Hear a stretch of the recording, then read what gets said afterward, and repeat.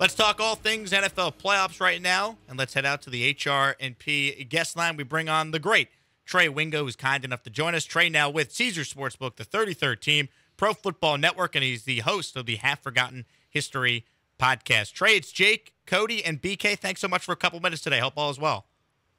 Hey, guys. Good to be with you. How are you? We're doing well, Trey. So we want to get to the playoffs with you, but just want to get your thoughts on the Texans and their head coaching search. DeMeco Ryans is the name that this fan base here in Houston is the most excited about. It's the name that it seems like that will galvanize this fan base the most. What are your thoughts on DeMeco Ryans, and do you think he'd be a great head coach? I think DeMeco Ryans will be a great head coach, but I'm not sure anyone's going to be a great head coach in Houston. We're in the spin cycle here, guys, right? You've had, 5 coaches over the last 3 seasons, if I'm not mistaken? Is that it? Or whoever's coming in will be the 5th head coach, right? Bill O'Brien, Romeo Crennel, Cully, and Lovey, all in the last couple of years. So you're looking for your 5th. And it's just, that's a mess, man. And the organization got to find a quarterback. They've got to find some stability. They've got to find reasons for people to want to play there. It goes way beyond the head coach in Houston right now.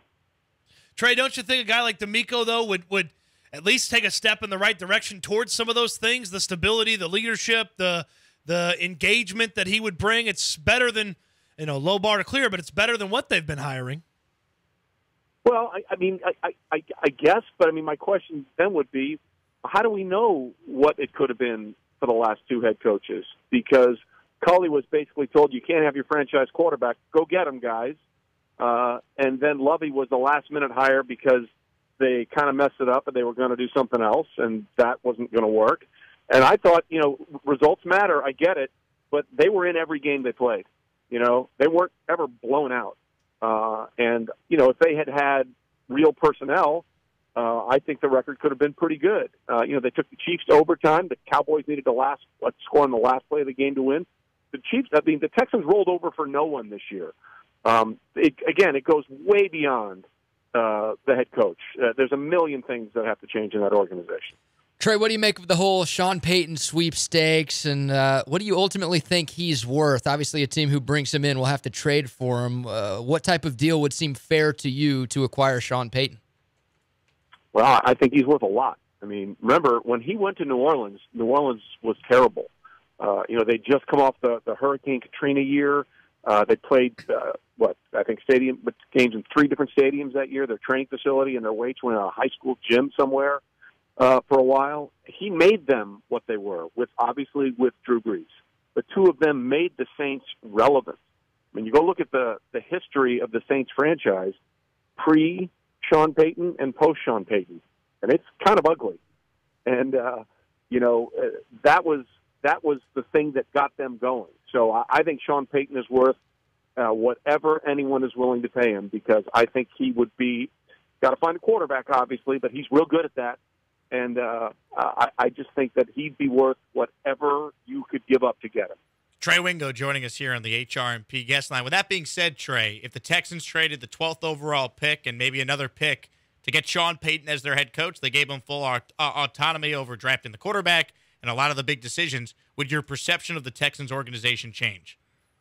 Yes, I would. Are they willing to do that, though? That's a great question, right? No doubt. And that's the debate that we've been having here in Houston, just if Sean Payton would even consider this job given everything that's gone on. As far as the playoffs go, Trey, I want to get your thoughts on these divisional round games. What to you was the biggest takeaway from what we saw over the weekend?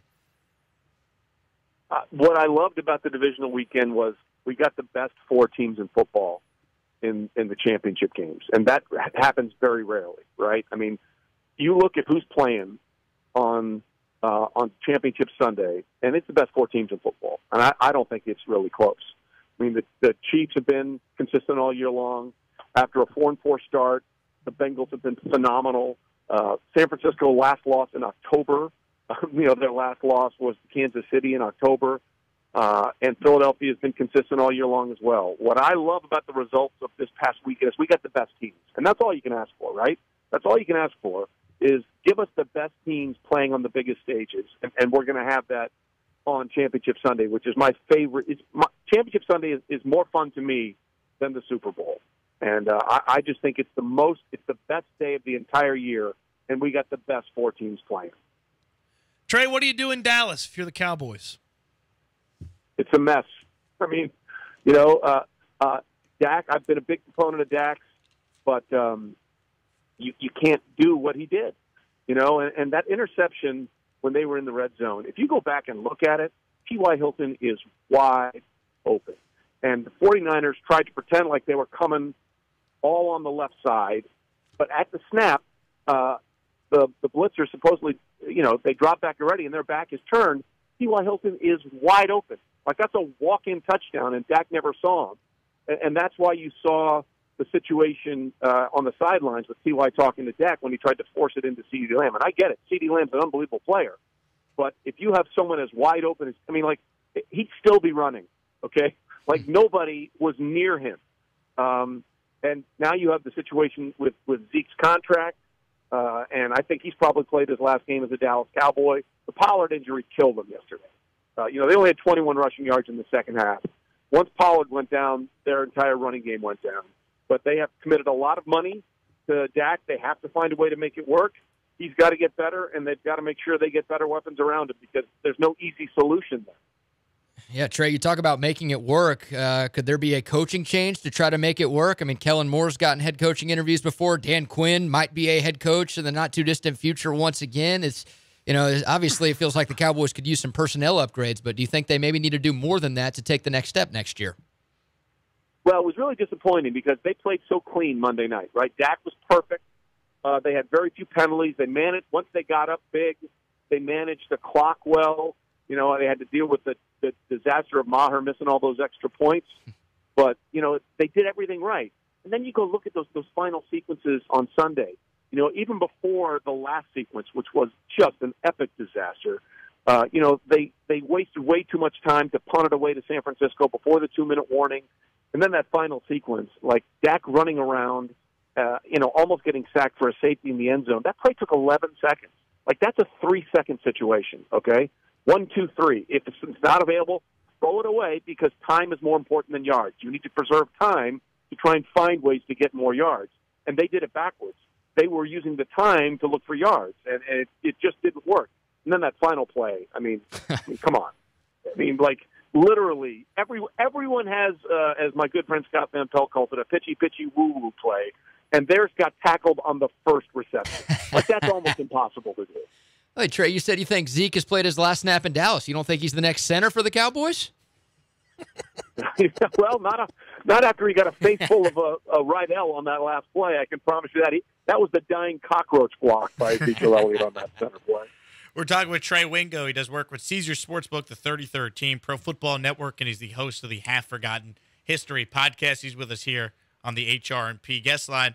Trey, looking at a team like the Buffalo Bills, they've been close. They've been knocking on the door the last couple of years, but they come up short again.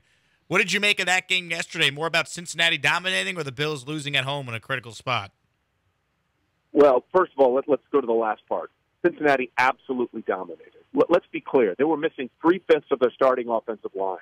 They rushed the ball for 172 times, averaging 5.1 yards per carry. That makeshift line gave up 1 sack for -2 yards.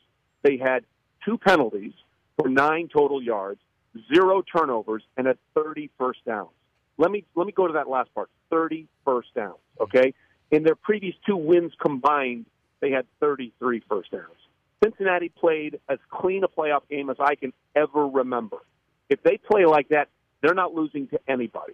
But I don't know if that is repeatable at all. Like, you can't play that clean in 2-3 weeks in a row. It's just not possible. It was a stellar performance from top to bottom.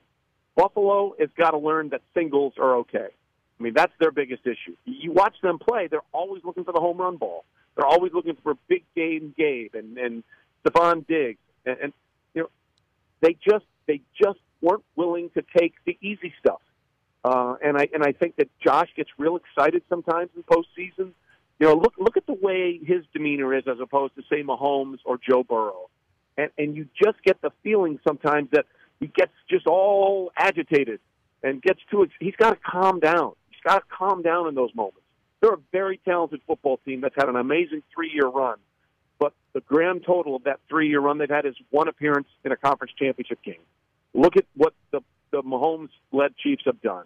He's never had a road playoff game in his career as a starter, guys. 5 straight years hosting the AFC Championship game, Conference Championship games, and a Super Bowl, and he's only in his 3rd season. The Bills have got to find a way to get better if they want to come close to what the Bengals and Chiefs are going to do on a yearly basis. Trey, it didn't feel like Philadelphia had to get too deep in their bag to take care of the Giants. What do you make of what that team is and what they possibly can do if they have to play, and they will be playing a much better opponent in the NFC Championship game? Yeah, that divisional game to me was the look of a team that got healthy and had a bye week against a team that left it all on the field, winning on the road in Minnesota. You know, Brian Daboll deserves a lot of credit because the Giants just aren't that good. I mean, they're not, you know. They're basically the same unit, or quite frankly, offensively worse than Joe Judge's 2 years, and he got much better production. But they ran out of gas in that game. That to me was evident. The Philadelphia Bigs just destroyed the Giants Bigs. You know, the Eagles have 4 guys on defense that have 10 sacks. Okay, that's never happened before in the Super Bowl era. Lane Johnson came back. Guys, not only is he the best right tackle in football, he might be the best tackle in football. And that was a game of just, you know, I always say football is one wall of men trying to dominate another wall of men that allows everything else to happen. The Eagles just kicked the you-know-what out of the Giants on both lines of scrimmage, and it was a dominating performance. Now, they're in for a much tougher test against the 49ers, who have a pretty good offensive line of their own, and we all know what their defense can be. But this is going to be a game for the ages on Sunday. Trey, in 10 seconds or less, what's your updated Super Bowl pick? Well, I started with the Chiefs, and I'm not wavering, although the Mahomes ankle thing has me really concerned. And, you know, the Bengals, when Mahomes is 100%, are 3-0 against the Chiefs. So until the Chiefs can find a way to beat the Bengals, I think the Bengals are probably the prohibitive favorites right now, but I started with Kansas City, so I'm sticking with them. Trey, thanks as always for a couple minutes of your time. Appreciate you coming on. You got it, guys. Take care. Trey Wingo joining us there on the HRMP guest line. You can check out his content with Caesars Sportsbook, the 33rd Team, Pro Football Network, and his podcast, Half Forgotten History. Hey, you made it to the end of the video. Thanks so much for watching. If you liked what you saw, hit the like button down below, and of course, subscribe to my channel. And if you're a Houston sports fan, listen to ESPN Houston 97.5 FM or 92.5 FM weekdays from 3 to 7 every afternoon.